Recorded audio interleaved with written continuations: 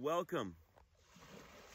I had plans today to participate in a drum circle and then go to a jazz concert with some musicians that I'm familiar with, but once again our illustrious governor's ever-changing protocols, guidelines, and plans have gotten in the way. So you, my friends, are the beneficiaries, because once again, it's story time. What does an item like this have to do with music? Well, you would think not much, but in today's story, it looms rather large. So in our last story, we talked about a famous musician and his petulant, irritable, unpredictable, and dangerous behavior. Today, we're going to feature a not-so-famous musician and his unpredictable behavior, and a wild card from an audience member with a very large knife. Many years ago, I was playing in a cover band with a few friends. I think we were a four-piece at the time. There were a couple of different versions of Mr. Funny, but we were half covers, half originals, and this was back in the 90s, and we were doing music from the 60s, 70s, 80s, and 90s. So primarily a classic rock cover band / original band. We had a whole stage show. We were, kind of billing ourselves as music in a nutshell. And one of the first that I'd ever seen, I never saw any others. There may be more now, but classic rock show bands. We had a whole production thing going. But we were playing in a very small club in a town called Darien Center, or just outside Darien in New York State, at a place called Indian Falls, and a little bar there I forget the name of. Cabin in the woods type thing, where everybody there came, to hang out on a weekend. So it was a small but very enthusiastic crowd. And they were dancing and, whooping it up and having a good time. And there was one fellow there dancing with two gals. And two of these gals were slightly larger framed women. Big boned, as they used to say. And this guy was skinny, but I don't know, I want to say rail thin. He was thin, but somewhat imposing looking. A tall biker dude with, the leather chaps, the leather hat, the vest, the Harley boots, the whole deal. And a really, really long Bowie knife, bigger than the one I showed you at the beginning of this story. Maybe twice as big. So it was not quite a sword, but it was a really large Bowie knife, just strapped to the side there, open carry type deal. And they're all dancing around and having a good time, and then we stop and take a break, as is warranted for hardworking musicians, and I believe federally mandated and OSHA regulated. In any event, most groups that do 3 sets take a break in between. Even if they do 2 sets, 2 shows, they'll do, a break in between. So we retired to the basement of this club, which functioned as the green room, the band hang. And right above us are the patrons, and we can hear them stomping on the floor. Like it was a few minutes. We had just gotten started with the break, and we were starting to look at the set list and figure out what we're going to do next. And we start here, boom, boom, boom, boom, stomping on the floor. Let's go. And there's a phrase that a lot of people know around here. I'm not going to repeat it now, but bleep, bleep, bleep, get off your bleep and jam. That is what rowdy crowds do when they want the band to perform.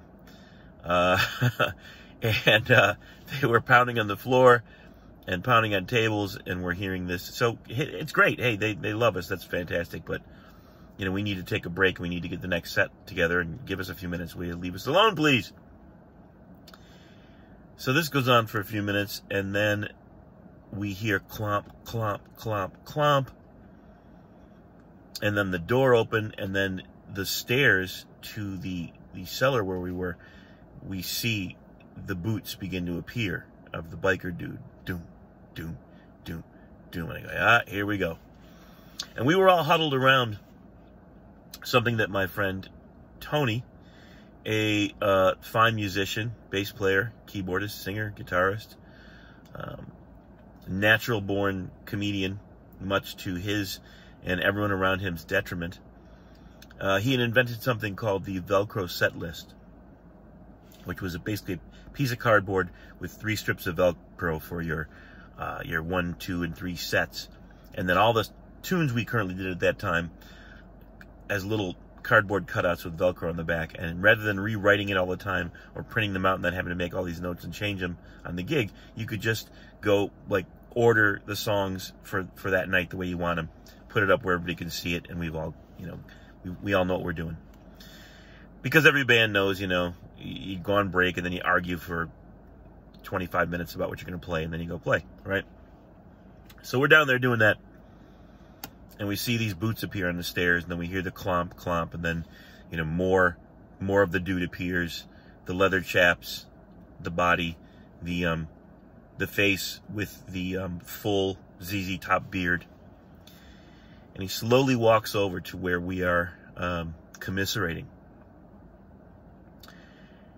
Now, this guy, Tony, the bass player I told you about, he's funny. Is he like funny haha or funny like a clown? He's both. He's funny, and he can't stop being funny, even when it's dangerous. In fact, he has a motto, which is, if I remember correctly, never let your or your friend's safety get in the way of a good punchline. And he's lived his life by that motto. God bless him. So we were trying to put this list together, and we hear the stomping, and then we see the imposing figure of Johnny Biker. And we all kind of stop and stare for a minute like, hey, buddy, what's up? And he walks over, and he draws the knife.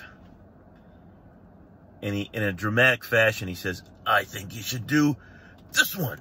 And whang, the thing sticks into the, like, I remember this like it was a movie, but I'm telling you, this is what happened. The knife stuck into the set list and actually, like, you know, quivered for a moment. And we recoiled slightly in slight shock.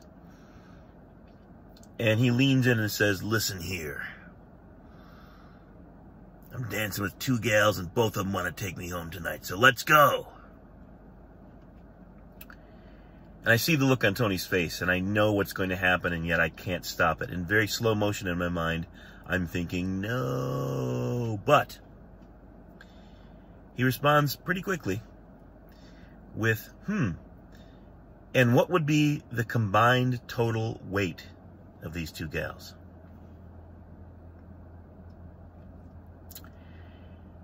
And all of us freeze in that moment in time, where you could hear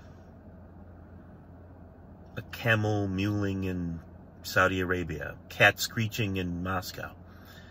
It was quiet. And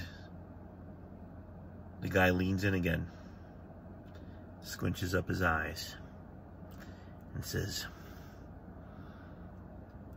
oh, about half a ton. And then everyone was pals.